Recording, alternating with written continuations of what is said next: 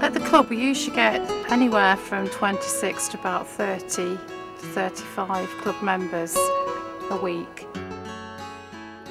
The helpers, there's usually a leader and about 3 or 4 paid workers and 2 or 3 voluntary workers each week.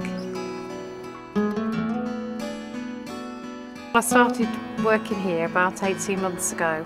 I started as a volunteer and then now as a paid support worker. My main idea is to make sure that they have a fun time but safe as well.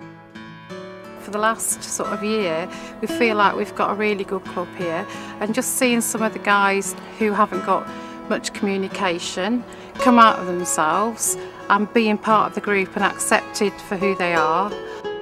This one particular person didn't used to speak to anyone and now she does engage with people and really come out of herself. We've got a really good club and the guys all seem to like it here.